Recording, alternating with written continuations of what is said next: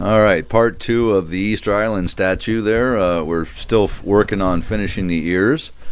Um, Obviously, the back is done now. I think the ears are the last thing that we actually have to do prior to sealing the cardboard. You're going to see me tape a little bit because I said I wasn't going to seal it, but then I decided to seal the cardboard so that it wouldn't get wet. If it gets wet, it loses its rigidity, and as a form, it would collapse potentially if there was wet cement put on it, and the cardboard needs to be sealed. So you're going to see me. Actually, we're putting the back on. It looks like we put the ears on, and now I'm unscrewing them so I can put the back on.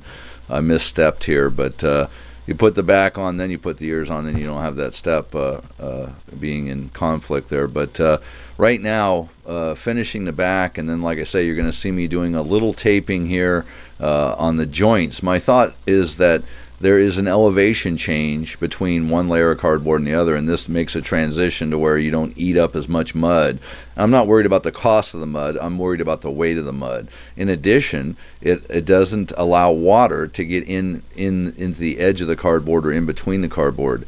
In some areas, you have a gap that's larger than just two layers of cardboard coming together, so I'm going to address those too. But you're going to see me put on a little tape here, and then I stop, and then I take it outside and seal it with a clear acrylic, 100% acrylic, carried in a xylene-based solvent. It's just a way of getting that to where it is not going to allow the moisture from the mud to soak into the cardboard, making it lose its rigidity. Now here we've got two of the statues side by side, and you're seeing me tape. If you look on either side of the lower part of the nostril towards the edge of the cheek, you see a hole there where the cardboard doesn't fill in all the way. And I'm going to tape all those areas. On the left side of the eye area there's a gap in the cardboard. Now I'm outside sealing this just to get it, like I say, waterproofed, and sealing it all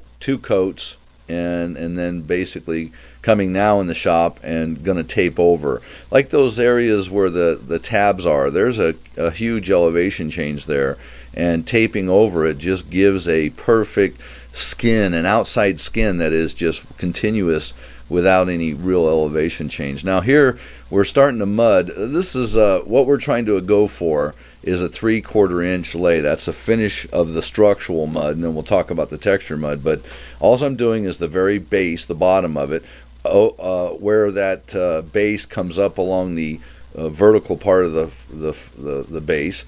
I'm doing the underside of the chin and the neck, and then I'm going to do the lips, and then I'm going to do underneath the nose and underneath the brow, because those are horizontally, when the statue's in the upright position, those are horizontally oriented, and it's just easier to lay it down and do it.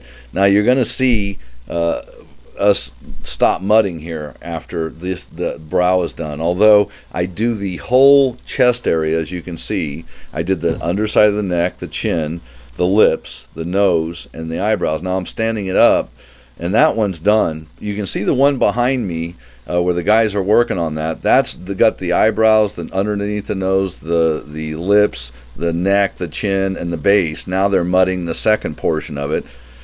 So now we've got 2 of them. They're both in the same position. The ones that the front 2 guys are doing are in the same position that I just lifted up, where the brow, the nose, the lips, the chin, and the base are done. Now they're just finishing all the other vertical surfaces.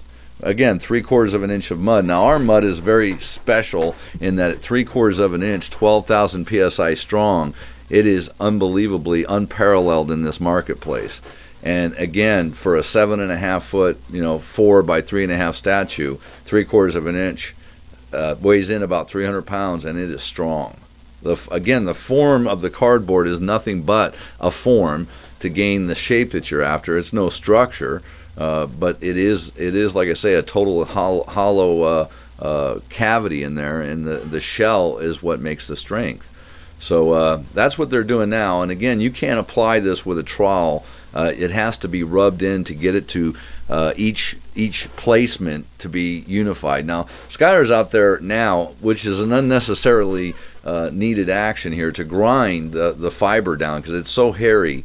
To get it to knock it down, you could have done that when you were mudding it, and it should have been done. At the same time, grinding is often done for aesthetic, to bring into shape what should be already there.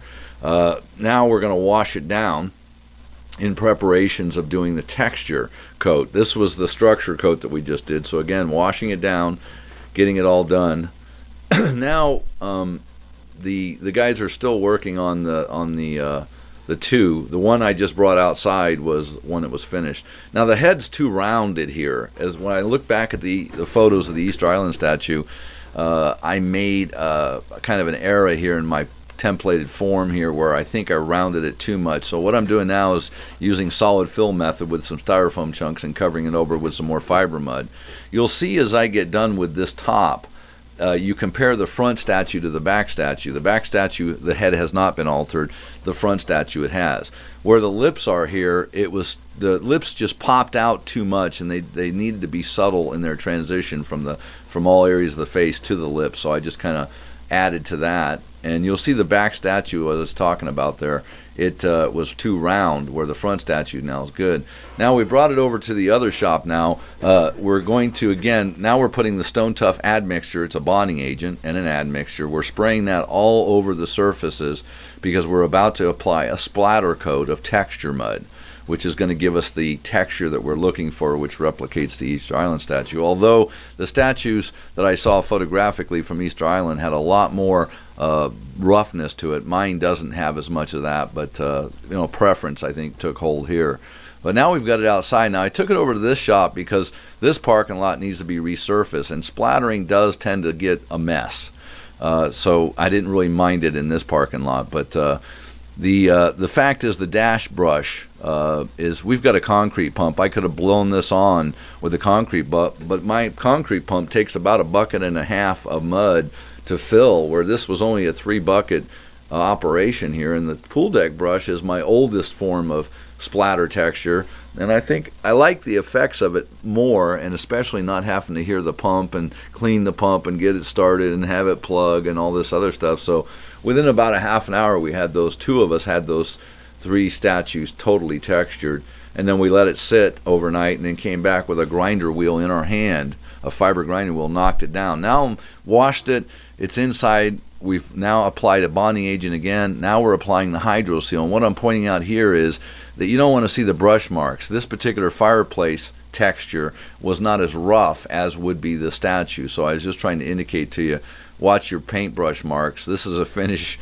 surface here, and we don't want to see paintbrush marks. So again, hydro sealing it is the best mud that we can use in the cement realm to give us a seal. We're going to stain it and then seal it here. After I drop it off here, we're installing this outside my shop at home, and notice I not put a concrete base down. Well, I didn't have my wife's approval to even put this statue there. She thought it was kind of creepy as we were making it anyway. So down by my shop, you can't see it from the house. So I didn't put a concrete foundation of at least 3.5, 4 inches to set this down. I just put it in the dirt. If you were going to do that, put some gravel down. You'll see me lay the statue down here momentarily, and then I'm going to dig out a level area on this hill. And at that point, if I'd have dug it another 6 inches, put some gravel underneath it, I'd have a better installation. Notice where my hand was just, the base of this statue has a vertical area on it, which I intended to have buried in the ground 4 inches, so you didn't see the underside of it.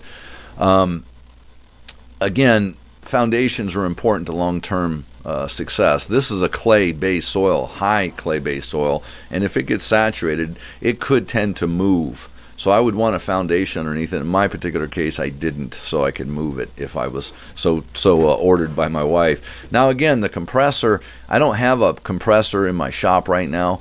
I have a little teeny one, which the air gun wouldn't, to spray this on using an HPV gun would have been my preference. But Not having the enough CFM to do that, I just use the pool deck brush. This is old technology which we used to stain this way. But for as little as I'm staining here, it doesn't take very long. I don't really address in this short clip the staining. I edited out a lot of it because I didn't have the time in this YouTube video. But with the staining we have in our other DVDs. But